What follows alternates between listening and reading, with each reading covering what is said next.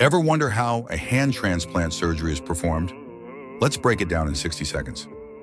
Hand transplant, or vascularized composite allotransplantation, is a rare and complex procedure where a donor hand is surgically attached to a recipient who has lost one or both hands.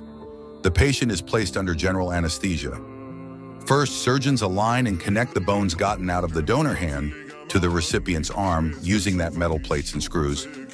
Then they carefully reconnect arteries and veins under a microscope to restore blood flow. Once blood circulation returns, tendons, muscles, and nerves are connected one by one. This allows the patient to eventually regain movement and sensation. The new hand is then closed with precise sutures and the patient is monitored closely. Follow for more fascinating surgeries in 60 seconds.